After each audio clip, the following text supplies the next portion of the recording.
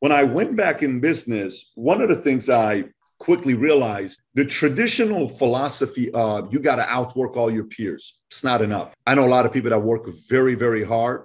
They make good money. I mean, if you work hard, you're not going to starve. That's for sure. But if you work hard, that doesn't mean you're going to make it to the top of doing great things in business. So then the second thing for me was you got to out improve your peers. Okay. So now if I outwork you and I out improve my competitors, I'm going to be able to get to the top 10% of any industry. If I outwork, out improve, I'll be in the top 10%. But then that's still not enough. So I started reading all the books. I'm like, I'm going to be obsessed. Everything's going to be about books. Everyone's going to parties. I'm reading 3 books.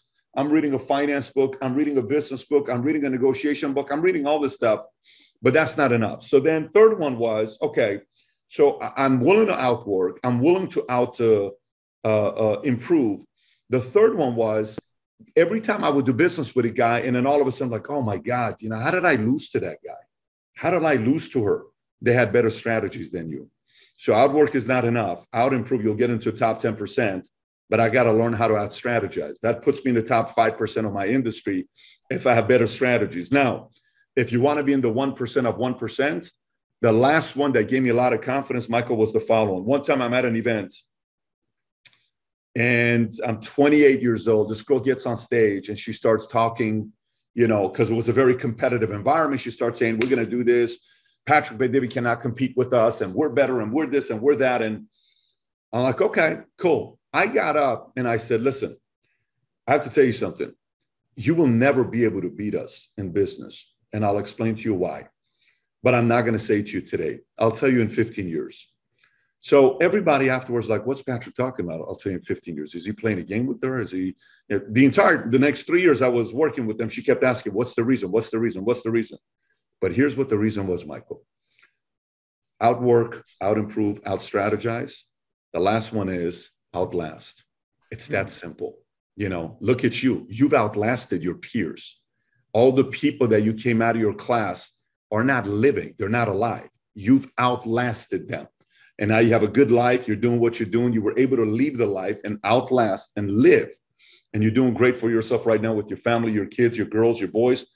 But the last one is very intimidating, very intimidating. You can look at UFC fights. I'm a big UFC guy, and you'll watch a guy first round, kicks the other guy's tail, almost beats him. But then second round, he's gassing, third, fourth, fifth, and he chokes him. It's over. He loses. How did I lose to this other guy? He can outlast you. So those basic fundamentals in the business is somebody may be watching this saying, I'm a pretty hard worker. Yeah, but you don't read books. And you're not improving yourself. Yeah, I read a lot of books. Yeah, but you don't have the right strategies. Yeah, but I have all the right strategies. Yeah, but you haven't lasted a long time yet. You've only been doing this for 6 months or a year or 2 years. This takes a minute. Listen, the game of YouTube is very annoying. It's very hard. You'll have a lot of success. All of a sudden, you'll flatline. And what am I doing wrong? And what do I do with this part? And it's very, very frustrating. Business is the same way. Marriage is the same way. Parenting is the same way. Our health, staying in shape, diet is the same way. So if you can be patiently aggressive, that has got to be one of the most intimidating qualities of an opponent. If your opponent is more patiently aggressive than you, how do you beat this person? You eventually suffocate your competitors. Why are people lazy? And I realized, based on what I studied, anytime you and I are bored, we become lazy. What does this mean? If you watch a boring movie, what's the first thing that happens to us? We fall asleep. Okay. So if we live a boring life, we are lazy. If we have an exciting life, we're not lazy. For example, if an earthquake happens, all of a sudden we become very excited and there's no way we're bored. When a hurricane was coming to Florida, I promise you, nobody was bored. Everybody was fired up. Right? When 9/11 happened, when crisis happens, we're all of a sudden alert. So sometimes when our life is not feel like there's that one scene from the movie that you're seeing going viral on TikTok where the guy says, he shows a video about his wife. He says, when people ask me why I married my wife, and you hear this voice from the movie that says, I don't want peace. I want chaos. I want problems. Like to say like my wife is problematic, right? And it's funny and it goes viral. But I realized we're so afraid of problems. I want new problems in my life. I used to be afraid of paying taxes. And then I'm like, you know what? Why are you so afraid of paying taxes? Maybe I want to pay $100,000 in taxes. That's a pretty cool problem. That's a new problem. I've never had that problem before. What would have happened if I'm paying $1 million in taxes in a year? Oh my God, I want new problems. I want new issues that I have to overcome and learn to get better at. If you just are a strong character person, market's not going to pay you a lot. There's value in it as a friendship, as a citizen, but not value in the way you get paid. To get paid a little bit more, you need a hard skill. So what's a hard skill? Learning how to code, learning how to edit, learning how to sell, learning how to negotiate, learning how to, go out there and cut clips or cinematography or do whatever you're doing.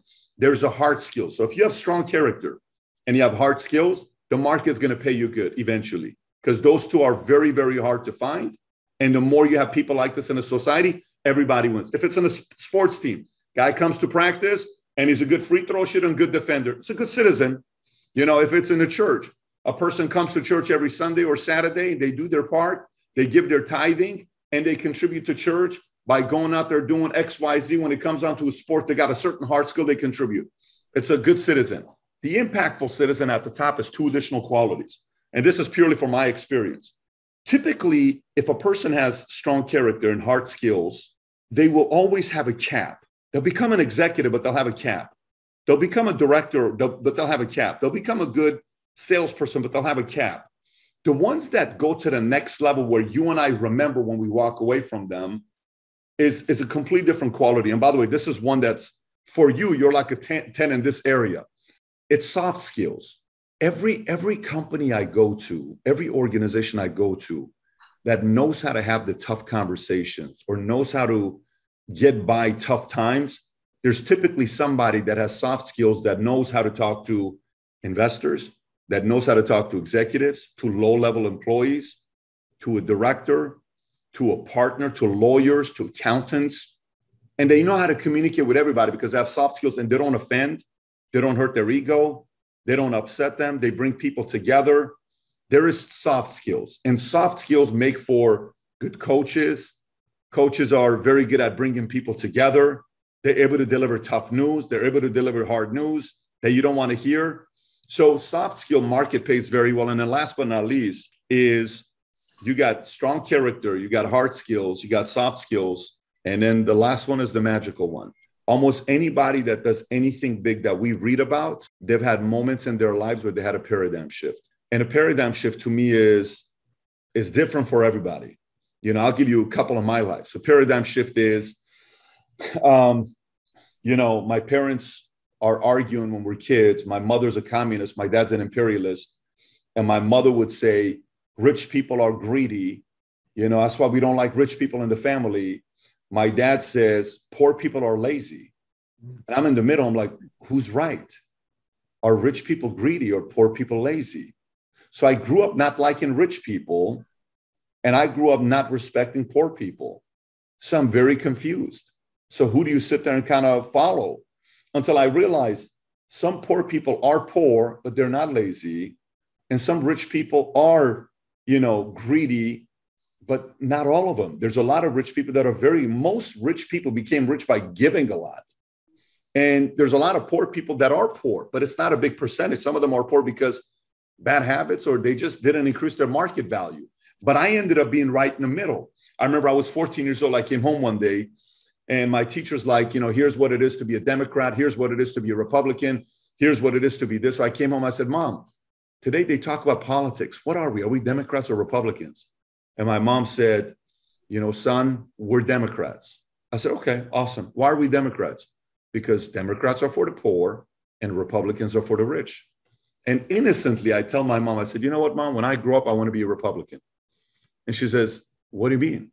I said, I want to be rich. I want to have money because I hate being poor. I didn't understand pro-life, pro-choice, Second Amendment. Free. All I meant is that was a paradigm shift. I don't want to be a Democrat because I don't want to be poor. I didn't understand it's Obama, it's Trump, it's this. No, it was very innocent, paradigm shift. I remember one time I'm in a family gathering in Upland, and this man named Luther Al-Khasseh, he was the most successful person we had in our family, entrepreneur. He's living in this 7,200 square foot home, neighbors with Snoop Dogg, beautiful backyard, cul-de-sac, basketball court, swimming pool, all this stuff. I'm going into his kitchen, And he would always make food for everybody. He was friends with Al Gore. We would play pool, and I would watch how he was with his kids. He just passed away 2 years ago. And I would watch him with his kids. And every time I saw him on Sunday, this is what he would do. He says, so let me ask you guys a question. What makes you think Jesus is real? Dad, don't start this again. Yeah, what makes you, maybe Jesus is fake. Well, how do you know for a fact? Dad, it's been documented everywhere. You're a Christian. Why are you starting a fight between all of us? And he would steer the pot all the time. He would always steer the pot, you know, and then the kids, 4 kids would all debate loud, back and forth, back and forth. I sat there as a kid. I said, you know what? One day I'm going to have my kids debate as well, because I see what he's doing. He's making everybody sharper because they're learning how to debate with each other. We can go back and find all these special moments that we have paradigm shifts. But sometimes if you have character, hard skills, soft skills, and you've plateaued in life, you almost need to intentionally create a paradigm shift for yourself to get to the next level. So when you're talking about, you know, who you hang out with and who you're accountable to, I 100% agree with that. But then I would add the other 4 things to it to really, if you want to take life to the next level and you've been plateaued, you got a few moves to it. And if you do it right, it's a lot of new experiences that come out of nowhere.